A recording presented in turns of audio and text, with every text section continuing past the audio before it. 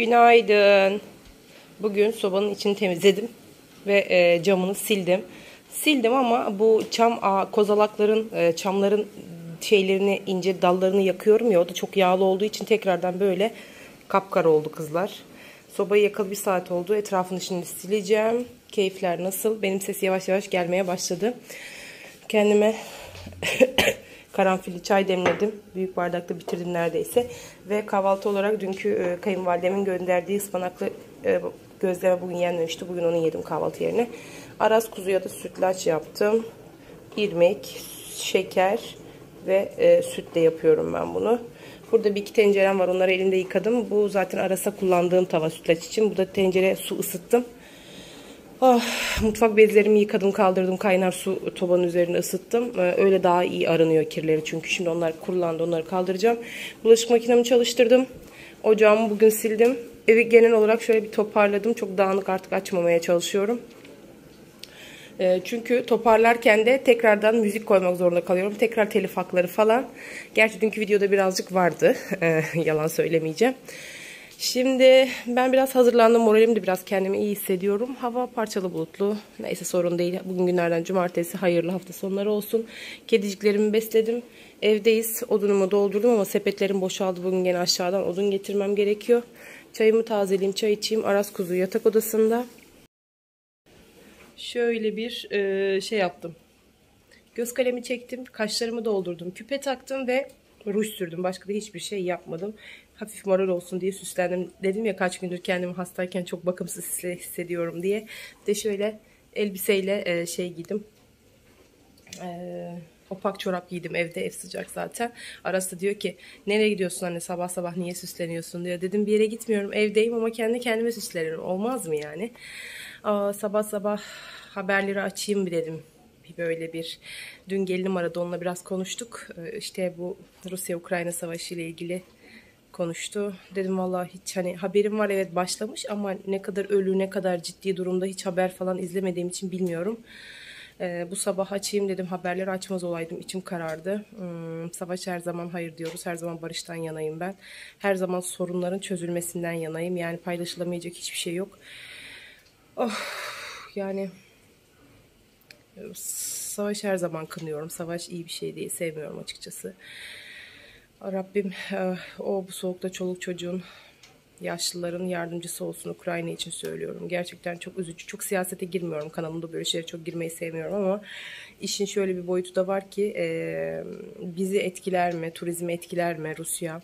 Çünkü Türkiye bu savaşa karşı Rusya'ya yaptırımlar uygular da bazı yasaklar koyardı. İlişkilerimiz Rusya'yla şey olursa, sertleşirse bu turizmi de tabii ki etkileyecek. Başta da bizleri.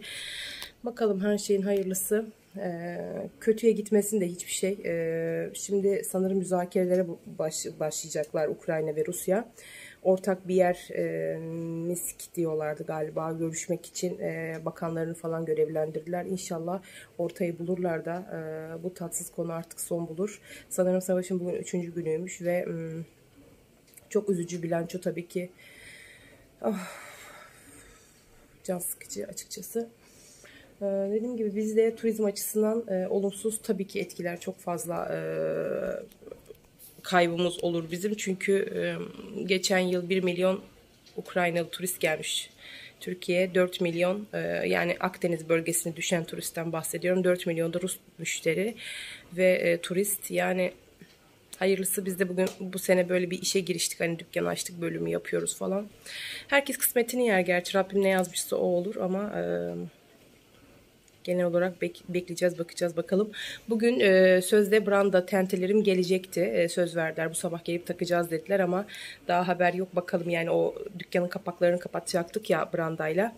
Ondan sonra lokum dolabıyla ilgili birkaç firmayla görüştük ama bazı firmalarla sorun yaşamaya başladık. Yani elimizde dolap yok falan demeye başladılar. Yusuf da demiş ki yani dolap vermediğiniz yerde ben sizin ürününüzü bulundurmam, satmam, başka firmayla görüşürüm gibi. Bakalım, yani böyle Zahmetli yollar ama inşallah sonu güzel olur. Yapacak hiçbir şey yok. Bir şeyleri kurarken bir şeyleri çabalayacağız tabii ki. Sadece benim bu hastalığım ve işte iş yerinden uzak olmam biraz ters düştü. Çünkü her şeyi kontrol altında tutabiliyordum. İyi oluyordu. Yusuf daha çok böyle teknik işlerle, vücudunu yoracak işlerle ilgileniyordu. Ben de o esnada işte görüşmeleri yapıyordum. Toptancılar, mal alımı falan. Ben tamamen evde olunca bunların hepsi Yusuf'a düştü ve Yusuf zorlanıyor gibime geliyor. Gene her zaman her konuda dediğim gibi gene de hayırlısı. Kısmetimiz neyse onu yeriz. Olur ya da olmaz. Hiçbir şey dünyanın sonu değil. Başta sağlık olmak üzere huzur istiyorum. Onun dışında her şey gelip geçer yani. Çenemiz düştü gene sabah sabah. Ben Aras kuzuyu doyurayım. Antibiyotiklerimiz bitti. Ondan dolayı sütlü ürünler bir şeyler yedirmekten çekinmiyorum. Şurubu kaldı. Şurubunu da içireceğim. Ama yemekten 2 saat sonra yani sütlü bir şey yediği için gene dikkat etmeye çalışıyorum. Benim sesim de biraz kendine geliyor. Bugün biraz daha iyi hissediyorum. Kendimi daha da rahat uyudum. Nefes darlığı artık yaşamıyorum. Aras hiç öksürmedi. Dün gece maşallah diyeyim pütü. Şimdi bugün cumartesi, bugün de çıkmayız. Yarın pazar, yarın da çıkmayız. 2 gün daha dinlendikten sonra pazartesi artık ikimiz de işbaşı yaparız. Ben restoranta giderim. Aras da artık okuluna başlar inşallah. Gene şu köşeme oturduğum güneşin tadını çıkarıyorum. Sanki sana da çok güneş geliyor da desenize. Gelmesin. Şuradaki güneşi görsem bile bu manzara bana yetiyor. Ay, yorumlarınızı bir göz attım da bebişlerim. Yatak odamı toparladım. Yarın pazar ve hemen her pazar rutininde şey yapıyorum. Nevresim değiştiriyorum haftada bir. Ondan dolayı yarın nevresim değişecek artıkın. Ben şuraları fiber bezle sildim. Fiber bezle şimdi size göstereceğim camlarımı ama nedendir ki görebiliyor musunuz bilmiyorum. Net görünmüyor tabii kamerada da. Şöyle bak, görüyor musunuz? Böyle sanki damlacık gibi bir şeyler bırakıyor. Yansımaları görüyorsunuz. Özellikle o fiber bezle yaptığım zaman bu böyle oluyor. Görüyor musunuz? Yani üstünden o kadar uğraştım, sildim ki gerçekten lekeleri falan temizlemeye çalıştım. Şuralarda falan böyle bezin lekeleri kalıyor. Nedendir bilmiyorum. Fiber bezi de göstereceğim size. Onu da şeyden almıştım sanırım. Ya BİM'di ya Şok'tu. Şu fiber bez.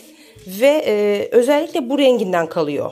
Bunun bir de yeşilini ben lavaboda kullanıyorum. Lavabomun camlarını falan siliyorum.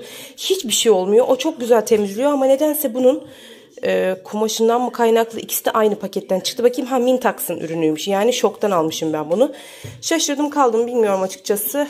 Neden oluyor? Sizde de bir şekilde fiber bezlerde leke kalıyor mu camlarda? Onu çok merak ediyorum. Ne kadardır deniyorum bunu. Şans veriyorum. Makinede de yıkadım. Ama deterjan değdirmiyorum. Yani böyle nasıl söyleyeyim? Köpürtüp yıkamıyorum ben bunu. Silikonlu bayağı şu Mintax'ın gene silikonlu suyuyla sildim. Her zaman da bununla zaten genel temizliğimi yapıyorum ve hiç leke bırakmıyor Mintax. Bu bez böyle bir sorun yaşattı bana. Efendim aşkım. Oluşumun karnını doyurdum. Şurubunu verdim. Üstünü değiştirdim. Ne yapıyorum? Vlog çekiyorum. Birkaç soru gelmiş. Onları cevaplayacağım. Bugün şey diyorum ya. Size de hem içerik olsun hem motivasyon olsun. Şu camı açtım bu arada. Dün demiştim ya, Aras'ın oyuncaklarını bir düzenleyelim. Gardrobunu düzenleyelim. Tabii oyuncak kısmını, eleme kısmını izin verir mi bilmiyorum Aras. Belki onu okula başladığı haftada yapabiliriz. Oyuncaklarına belki dokunmam. Sadece şöyle bir tozunu alırım, düzenlerim burayı. Ama bu gardrobunu mu sizinle bugün bir yerleştirsek diyorum. Eleyip de. Bir izleyicim var.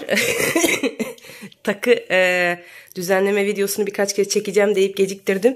Ondan sonra dün takı başlığını atınca yazmış ki inşallah bu sefer takıları düzenlemişsindir. Her seferinde motivasyon oluyorum ve düzenleme gelmiyor diye. Şimdi aynı şey inşallah dolap içinde olmaz. 2 gündür üst üste dolabı gösteriyorum düzenleyeceğim diye. Motivasyona, gaza getiriyorum size. Ondan sonra da yapmadan yarım bırakırsam kötü olur.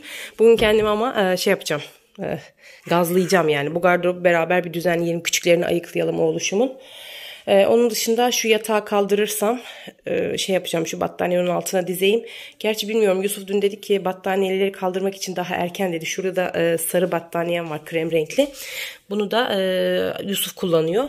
Şunu da biz kullanıyorduk ama birkaç gecedir kullanmıyoruz. Yusuf da dedi ki daha erken belli olmaz, Mart kapıdan baktırır, kazma kürek yaktırır hayatım dedi. O yüzden belki de eşimi dinleyeceğim. Şimdi 2 tane soru gelmiş, onlarla ilgili hemen bir cevap vermek istiyorum. Şimdi ben ara ara zaten vlogların arasında soru cevap yapıyorum. Hepsi birikmesin diye böyle geldi günlük yorumlarınızda soru geldikçe. Tabii aileme geç katılanlar var. Yeni katılanlar var. Merak ettikleri konular var. 2 soru sorulmuş. Biri denmiş ki kayınvalideni ve görümceni neden hiç göstermiyorsun vloglarda diye. İkinci soruda eşinle neden ayrı yatıyorsun? Özel değilse cevaplar mısın diye yazmışlar. Öpüyorum sizi buradan yorum yazan izleyicilerime. Çünkü sevdiğim izleyicilerim, yorum yapan izleyicilerim sürekli. Yusuf'la neden ayrı yatıyoruz? Yatakları neden ayırdık? Bir ara yatakları ayırdık diye başlık atmıştım. Şimdi bu bizim ilişkimizde bir sorun olduğuyla alakalı bir durum değil. Evlilikle ilgili bir sorunumuz da yok Allah'a şükür. Hiçbir sorun yaşamıyoruz. Sadece bu tamamen Aras'la alakalı bir durum. Aras'ın uyku düzeni hala odasında düzenini kuramadık. Yani uyumuyor, odasında uyumuyor ve sürekli benimle uyumak istiyor. Bazen işte şey olursa babasıyla yatmak istiyor. Biz de öyle olduğu zaman yatağa paslaşıyoruz. Yani Yusuf'la uyumak istediği zaman Aras yatak odasında onlar uyuyor. Ben salonda bazen uyuyorum. Çok nadir oluyor tabii bu. Bazen yoğunlukla da Aras benimle uyumak istiyor ve babası salonda uyumak zorunda kalıyor. Çünkü neden? Evet, bazı geceler denedik üçümüz bir yatakta uyumayı ama çok dar oluyor. Takdir edersiniz ki hani bizler zaten iri yapılıyız. Yusuf da boylu, ben de boyluyum. Yani öyle minyon tipli insanlar değiliz. Aras da çocuğumuz da bize çekmiş maşallah. O da boylu postlu iri ve hepimiz yatarken dönüyoruz ediyoruz. Yatağın eni zaten herhalde 2.20'ye boyu. Ya 2 ya 160 mı 180 mi yanlış hatırlamıyorsam eni sanırım 160 ya da 180 standart bir yatağımız var. Minderi yani haliyle 3 tane böyle yapılı insanın yatması için müsait değil. Ondan dolayıdır ki Yusuf haliyle salonda yatmak zorunda kalıyor. Durum bu. Onun başka özel bir sebebi ya da işte ilişkimizde bir sorun olduğu, kavgalı olduğumuzla alakalı bir durum yok. Ama ne zaman düzelecek bu durum inşallah? Çok çok istiyorum. En çok ben istiyorum. Yusuf biraz daha naif davranıyor bu konuda Aras'a karşı. Daha böyle alttan alan, daha taviz veren. Tamam oğlum hani ben ayrı uyurum sen annenle uyu gibi hep önden kesen Yusuf oluyor. Bu konuda Yusuf'a aslında çok kızıyorum ben. Hani ikimiz de aynı dili konuşabilirsek Aras'ın kendi odasında uyuma eğitimini verebileceğiz inşallah. Ama Yusuf'u da ona hazırlayamadım ben. Hep işte soğuk, hasta oluyor, üstünü açıyor, üstünü örtmeyi beceremiyor falan filan bahaneleriyle 7 yaşına geldi hala benimle uyuyor. Ama bu yaz çok çok istikrarlı bir şekilde ve çok istekli bir şekilde Aras'ı şu gördüğünüz yatakta artık kesinlikle yatıracağım yani. Buna çok kararlıyım. Çüş daha affedersiniz askere gidene kadar da benimle yatacak hali yok. Bu birinci sorunun cevabıydı. İkinci soru şöyleydi. Neden kayınvalideni ve görümceni göstermiyorsun? Vloglarda görünmüyorlar. Kayınvalidem abdest alan, namaz kılan bir kadın. Genelde bahçeye falan çıkarken de ya yarım yazma oluyor ya başında bir küçük şapka oluyor. Saçları çıkıyor. Abdest aldığı için sürekli namaz kıldığı için de abdesti bozulmasın diye yani türbanlı bir bayanın açık saçlı vloglara koymak istemiyorum ben. Evine girip çıktığım zaman da zaten evinde saçı açık ve o durumda kamerayı onun burnuna sokacak gibi bir durumum yok benim. Çok nadir tam türban yapıp da işte restoranta falan gidersek ki zaten bu aralar hastaydı, rahatsızdı ama çok şükür toparlandı. Öyle tam tesettürlü durumlarında sohbetlerini falan çekmeye çalışıyorum. Ayrıyeten kayınvalidemle ilgili de sohbet videoları çok istenmiş. Hani beraber kaynana gelin sohbetleri yapın demişsiniz. Onu inşallah yapacağız. Kendisine de söyledim. Dedi biraz nefesin iyice toparlansın. Çünkü hem koa başlangıcı var hem astım hastası. İşte polen dönemleri falan geliyor. İşte biraz fazla konuştuğu zaman nefes darlığı falan çekiyor. Ondan dolayı sağlık sorunlarından da ötürü ben onu çok böyle yorup da kamerada çıkarmak istemiyorum açıkçası. Görümceme gelince görümcemle de zaten bütün kış vloglarımdaydı. Bir de Çiğdem şey değil yani böyle nasıl söyleyeyim Çiğdem'in karakter olarak oturaklı bir karakteri var. Çiğdem böyle çok konuşkan, çok vloglara giren şey yapan bir kız değil ama bu da gene aramızda bir sorun olduğunu göstermez asla. Ben restoranta gittiğim zaman da temizlik falan yapıyoruz beraber ama yine de bir ben kanalımda kendi hayatımı gösteriyorsam bu demek değildir ki bunu birçok kez söyledim aslında. Bu soruyu çok gelinle ilgili de alıyordum. İşte gelin neden göstermiyorsun? Gelininle neden sohbet etmiyorsun falan filan. Yani bunu birçok kez cevapladım. Gene görümcem için de cevaplıyorum. Ben video çekiyorum, hayatımı gösteriyorum diye herkes benim kanalımda gözükmek zorunda diye bir şey yok. Açıkçası ben vlog çekmeseydim, etrafımdan biri de sürekli günlük vloglar çekseydi ve kamerayı sürekli bana doğrultsaydı, bu benim de hoşuma gitmezdi açıkçası. Yani şu anda empati kurdum ve onların adına cevap verdim. Ama görümcem kameraya çıkmak istemiyor diye de bir şey yok, bir tutum yok açıkçası. Biz ne zaman sosyal bir şey yapsak, aktivite yapsak, bir yere gitsek ucundan kıyısından ben her zaman gösteriyorum. Ama demek değildir ki illa kameranın karşısına konuşacak, videoya girecek falan. Böyle bir şey kimseden beklemiyorum. Kimseyi de bunun için zorlamıyorum. Durum bundan ibaret. Kim ne zaman konuşmak isterse, kim ne zaman sohbet etmek isterse her zaman kameram herkese açık. Ama bu böyle elimde 7/24 kamera olduğu sürece herkese de dediğim gibi burnunu sokmak gibi bir hakka sahip değilim ben. Dedim, nefesim tükendi ve kaçıyorum. İnşallah aydınlatıcı cevaplar olmuştur ama biraz da uzun oldu galiba. Ben şimdi şu Arasin odasına yavaştan bir geçiyorum. Şuradan silikonlu suyumu aldım. Bezimi de aldım. Şu çekmecesini boşalttım. Burada kitapları, okuma kitapları, işte ders kitapları falan vardı. Bunları bir ayıklayayım önce. İçi hep baksanıza şey olmuş. Kalem tıraş açacağı falan. Bu silikonlu su da bitmeye yakın, böyle şey oluyor ya. Şişesinden su çıkmıyor ya. Şimdi bunları güzelce bir sileceğim. Ondan sonra şunları bir ayıklayacağım. Okuma kitapları ayrı. Yazma kitapları, çalışma kitapları ayrı ve gereksiz fotokopileri var. Böyle hani alfabeyi falan öğrenirken böyle fotokopiler. Onları atacağım artık. Burayı bir düzenlemekle başlayalım önce. Bismillah.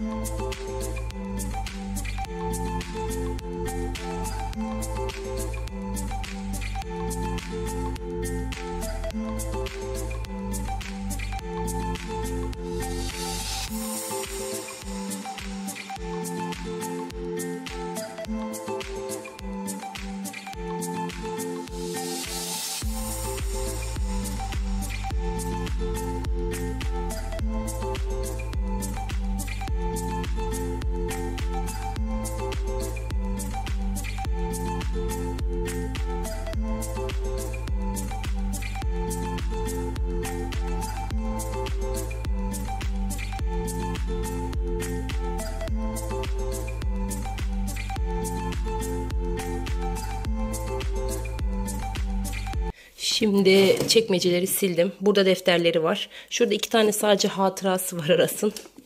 Şöyle göstereceğim. Ana sınıfına giderken yaptığı el işi, ağaç. Bunu sakladım hatıra olsun diye. Bir de böyle civciv yapmıştı. Onun dışında bütün böyle A4 kağıtlarında, el işi kağıtlarındaki şeyleri hepsini attım. Şu defterler daha yazılıyor. Şunlar daha yeni defterler. Okulun verdiği, devletin verdiği defterler. Burası defter bölümü. Burada şu kitap benim.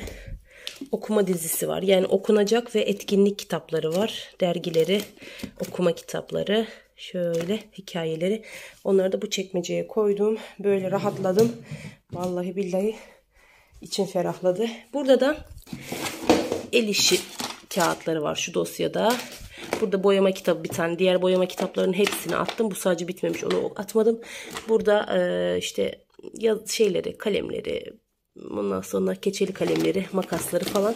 Altta da sulu boyaları, birazcık pastel boyaları, kuru boyaları falan. Burası etkinlik kutusu.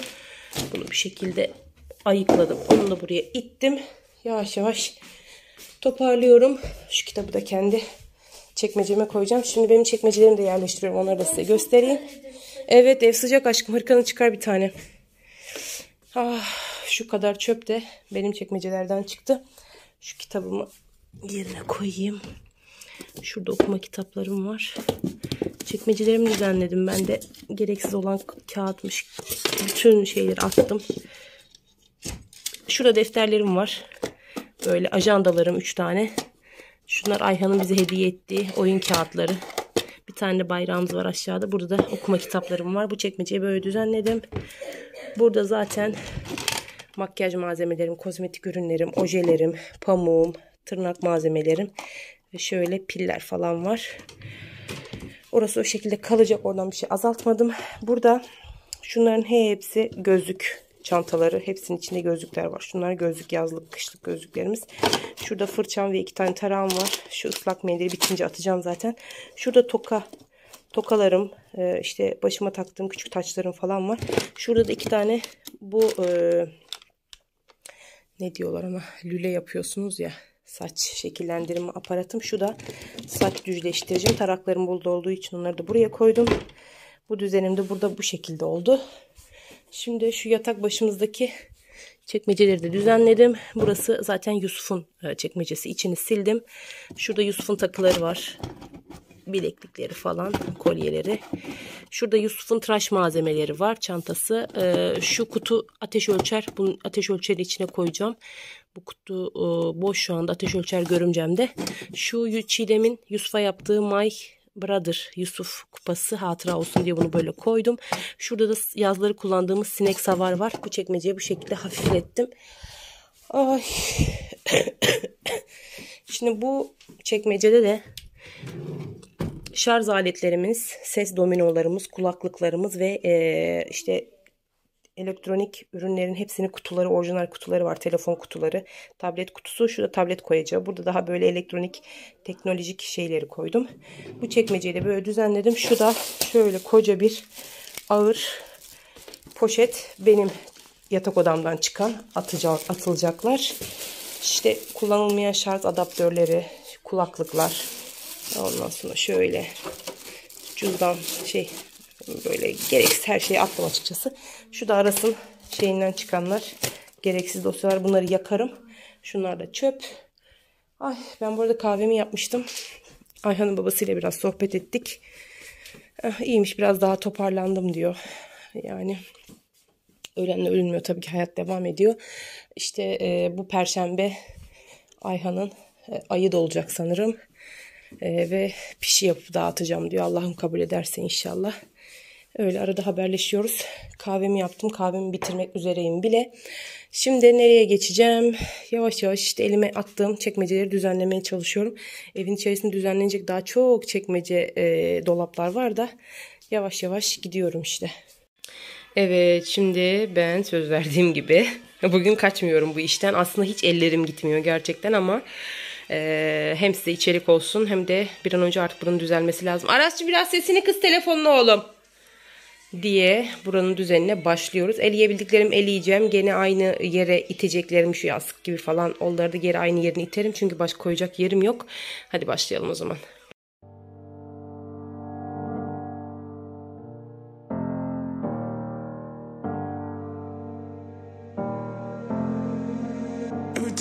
I still remember when I was really free and all the things I lived.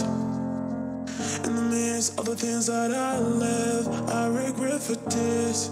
It won't be the same, yeah. I never felt this way, 'cause I want to come back and find my way. And I have to run and run away. I finally choose, yeah. 'Cause it feels like I'm wide awake and I'm standing in time. Now I'm disappearing, looking for light. Listen the time for you. Yeah, I'm wide awake for real.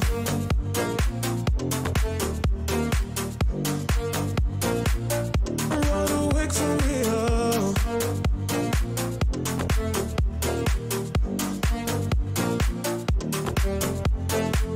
Every day I still remember when I was really free and all the things I lived. In the midst of the things that I left, I regret for this. It won't be the same, yeah. I never felt this way, 'cause I want to come back and find my way. And I have to run and run away. I finally choose, yeah. 'Cause it feels like I'm wide awake and I'm standing in time. Now I'm disappearing, looking for light. Listen the time for you. Yeah, I'm wide awake for real.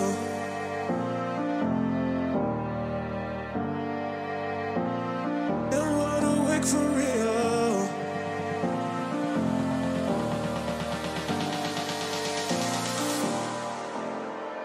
'Cause it feels like I'm wide awake and I'm standing in time.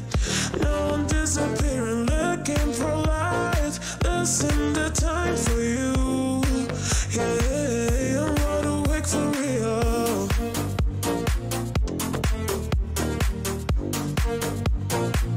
I'm wide awake for real.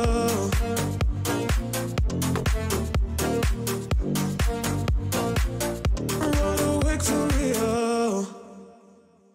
Tell me what you want, what you need. Tell me, tell me, tell me. Tell me what you want, what you need. Tell me, tell me, tell me. Tell me what you want, what you need. Tell me, tell me, tell me. Tell me what you want, what you need. Tell me, tell me, tell me. I grew up in a place where they told you what to chase. Burayı da bitirdik bebişler. Şöyle. Son hali böyle oldu. Bunlar üstler ve eşortman takımları, pijama takımları. Bunlar şu anda oluyor bu kış. Yani gayet iyi durumdalar. Arkada büyük gelen kot pantolonları var. Onları ayrı yere koydum arkaya. Şurada yazlık, bu yaz kullanabileceği bedenine uygun şortlar, kapriler, tişörtler.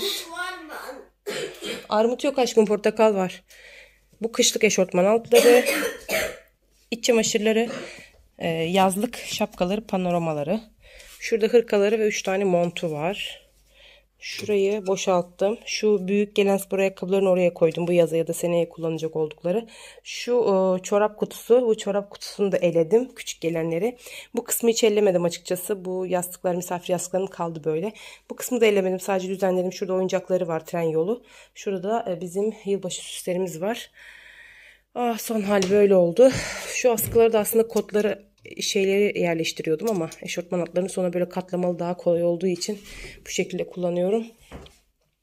Bunlar küçük gelen kışlık çoraplar, patikler. Şurada kemerleri, ondan sonra kravatı falan var. Şurada kız çocuğu pijama takımı çıktı. Onu belki Aslı'ya gönderirim ya da veririm birine. Şurada şöyle hırka çıktı. Yağmurluk, halasının getirdiği. O da küçük geliyor artık, onu da vereceğim. Şurada eşortman altları var. 3 tane eşortmanı küçük geldi. Şurada boxer'lar var, altlar. Şöyle kışlık şapkalar. Bunlar aslında kafasında oluyor ama giymiyor. Neden bilmiyorum. Takmak istemiyor bunları. Şöyle 2 tane bere, atkı ve şapka. Bu Bu takımı da vereceğim. Şurada şöyle tişörtleri bayağı küçük gelen tişört oldu. Şöyle şunların komple hepsi küçük gelen tişörtler. Bunları ayıkladım. Bir de şurada da uzun kollu sivitleri var küçük gelen. Şöyle onları da ayıkladım. Bunlar böyle temiz durumdalar, kullanılacak durumdalar. O yüzden onları güzel bir poşet yapıp burada mahallemizde ihtiyacı olan çocuklara vereceğim. Benden bugünlük bu kadar. Oyuncak bölümüne daha geçmedim. Geçecek de durumda gerçekten değilim bebişler. Şu koca bir çöp poşeti çekmecelerden çıkan. Çünkü ben gazımı alamayıp bütün çekmeceleri, şifon yerleri falan zaten gösterdim size, hepsini boşalttım. Arasın çekmecelerini boşalttım. Buradaki komple şeyleri düzenledim, çıkardım. Şurayı düzenleyebildiğim kadar kendi grubuna göre düzenledim. Oradan da bayağı atıklar, atılacaklar falan çıktı. Burada zaten kahvaltı setim ve yedek misafir tabak çanağım var. Şu çekmecem temizlik bezlerimin olduğu bölüm. Şurası da masa örtülerimin olduğu bölüm. Şurada birkaç tane ıvır zıvır Yusuf'un kabloları falan vardı. Onu göstereceğim. O hoparlörler falan var. Onları sorduktan sonra ona göre eleyeceğim. Ah, evet. Vallahi bir şeyler hafifledikçe ben de hafifliyorum. Güneş buraya dönünce ev acayip sıcak oldu ve ben de sobayı söndürme vaziyetini aldım. Şey yapmadım. Odun falan atmadım. Akşama soğuk olur zaten. Akşama yakarız. Şimdi çok sıcak, terledim hareket ettikçe. Bulaşık makinem durmuştu. Bulaşık makinemi boşalttım. Tezgahındaki bulaşıkları oraya yerleştirdim. Bu arada banyomdaki dolabın altında yerleştirdim. Boşalttım. Elenecekleri eledim. Şöyle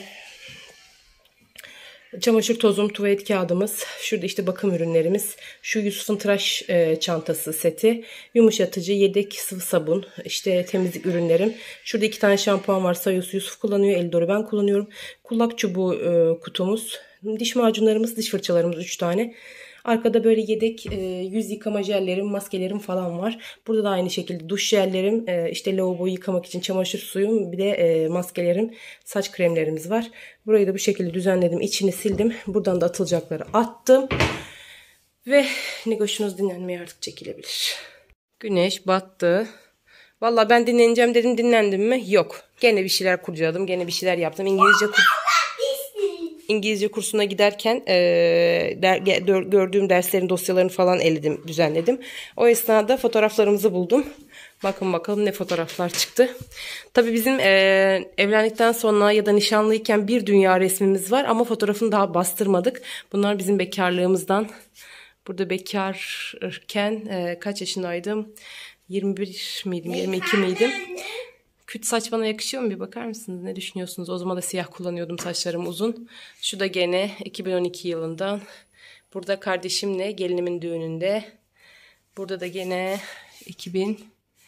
2012-2013 pardon, bu 2013 yazındaydı. Sonbaharında. Şunları zaten göstermiştim. Şunu da buldum. Yusuf Bey'in 2018 yazından. Yüzü ne kadar yuvarlakmış o zaman, baksanıza. Şu vardı zaten. Şöyle bir düzenledik. Bu yıl mı? Bu yıl 2018'di. Bu yıl bu altlardaki yapıştırıcıları Aras Efendi yaptığı için idare edin. Para bandıyla yapıştırdık. Şimdi Aras kuzum hem matematik hem de heceleme çalışması yapıyor. Para bandı demek aşkım. Şöyle şeffaf bantlar. Baksana her yere yapıştırmışsın kafana göre. Neyse olsun. Şimdi ben de yemek hazırlığına geçiyorum. Spagetti yapacağım. Domates soslu ve acılı şöyle. Şöyle 2 biber kullansam yeter. Ve şurada havuçlarım var. Yusuf havuç getirmişti. Havuç salatası yapayım şöyle. Ondan sonracığıma altta domates var. Burada da bir tane domatesim var. Biraz yumuşamış. Bunu bir değerlendireyim. Turp dün kayınpederim getirdi. Turp da soyayım makarnanın yanına. Şuradan da domates çıkaracağım. Alttan. Domates soslu spagetti yapacağım. Geçen Görümcem domates soslu makarna yapmıştı. Çok hoşuma gitti benim. Altlardan yumuşak olanları seçmeye çalışıyorum ki taze olanlar kalsın, yumuşamış olanları değerlendirelim. Vallahi hastayım, alışverişe de giremiyorum. Pazar alışverişi yapılacak, market alışverişi yapılacak. Şimdiki evdekileri tüketiyorum yani, ne varsa onları değerlendiriyorum. Bir yandan da iyi tabii ki. Yemek pastanı sizinle çeker miyim bilmiyorum. Belki sonrasında artık bitmiş halini çekerim. Aras kuzu şimdilik ödevini yapsın. Şurada da yarım soğanım var. Onu değerlendireyim. Biraz sarımsak soyacağım. Sebzelik bölümüm boş. Biraz da portakal var, o kadar. Oğluşum şimdi biraz heceleme yapacak. Biraz da matematik yapıyor çalışmasını. Aslında geri kalmaması için biraz işte hecelere falan tekrarlatmaya çalışıyorum. Bizde durumlar böyle. Yemeği bitireyim, son halini çekerim size. Turpları dilimledim, biraz tuzladım. Limonlarını daha sıkmadım. Yemeğe doğru sıkarım. Limonlarını böyle dilimleyip yanlarına koydum. Anne, havuç salatamı da yaptım. Limon. Evet aşkım. Orada da mı limon yazmış? Arası ödevini yapıyor da. Havuç salatamı yaptım şöyle. Sumak ekledim birazcık. Zeytinyağı, sarımsak tozu karıştırdım. Bu da hazır. Burada spagettimin sosu var. Sarımsak, kuru soğan, biber, biraz pul biber, domates ve zeytinyağı. Güzelce kavurdum bunları. Tuz döktüm biraz da. Sobada güzel yandığı için spagettiyi de şöyle tencerede haşlıyorum. Yarım paket spagettim vardı. Tüm paket zaten haşlamazdım çünkü geçen yaptığım spagetti de bayağı kaldı. Yenmedi, ertesi güne kedilere verdim. Ondan dolayı yarım paket 3 kişiye kafidir. Bol soslu olur. Bence bir yandan da lezzetli olur. Güneş batmak üzere, mutfağın güneşliklerini çekmeye başladım. Şimdi şurayı da çekeceğim. Güneşliklerimi çekeceğim. Kardeşim aradı, onunla biraz görüştük görüntülü. Tamam, arkandan topla anneciğim kitaplarını. Matematik falan kontrol ettim. Güzel yazmış bebişim benim. Yusuf Bey artık geç gelmeye başladı. Çünkü restorandaki işleri toparlamaya çalışıyorlar. Bugün tenteciler gelmiş. Tenteyi takmışlar. Şuraya bir resmini bırakırım sizin için. Özellikle yeşil renk, bu fıstık yeşili seçtim ki yan tarafa branda yaptık ya, su geçmesin diye, dükkanın yan tarafına renk uyumu olsun diye. Brandaları takmışlar. Bir tane resim gönderdi ama güzel olmuş. Benim içime sindi. Aynı zamanda da bugün depodaki odayı alçı yapıyorlar. Alçıcı arkadaşları geldi, kayınpederim. Onlarla çalışıyor. O yüzden Yusuf dedik bugün biraz da geç gelebilirim. Zaten normalde 7.30-8 gibi geliyor. Nereye taktılar? Burada değil anneciğim, şeyde, restorandaki dükkanda. Göstereceğim şimdi sana resmini. O yüzden geç geliyor. Ben şimdi spagetti hazır olunca Aras'la karnımızı doyururuz. Aras öğlen de biraz acıktı. Sütlaçtan sonra ona şey yaptım, gevrek yaptım. Kahvaltı gevreğiyle süt içti. Su mu? Sularım burada bak, şişede doldurdum, duruyor tezgahın üzerinde. Böyle şişede sularımı dolduruyorum, hazır bulunduruyorum. O büyük şişe senin aşkım, kapaklı olan. Ilık su içsin, dolaptan içmesin diye. Ya da çeşmeden de içmesin, soğuk soğuk. Böyle ılık ılık içsin diye hazırlıyorum. Neyse, yemekte falan görüşürüz. Sonra vedalaşırız artık. Kimin yakışık kocası gelmiş? Saçı, başı birbirine karıştı, limon soyuyor. Hoş geldin. Yemek yiyelim. Ben bekledim seni, yemek yemedim. İkimiz de siyah olmuşuz kombi. Ne haber? Nasıl geçti? Yoğun. Bensiz güzel geçiyor mu günlerin? Ha? Yoğun muydu? Alçıyı bitirdiniz mi? İyi. Aras, televizyon sesini biraz kısar mısın? Bu sefer Netflix'e geçti. Hiç bu saatlerde bize televizyon falan kalmıyor. Saçların da gene şahlanmış. Biz yemek yiyeceğiz. Spagettimin son hali böyle oldu. Çok da lezzetli oldu. Yusuf bugün erken geldi çünkü Aras efendi şey istedi. Noodle istedi. Peki yaptım soslama mı? Yok, o beyaz sostan kalmadı bebeğim. Ben döktüm, ne yapayım, içinde sarımsak var, dolabı kokutuyor diye. Geçen spagettiyle beyaz sos yapmıştı ya. Evet, biz yemeğimizi yiyelim şimdi, vedalaşım o zaman. Sizde bugün bayağı bir şey çekmişim çünkü. Yarın tekrar görüşürüz. Bay bay.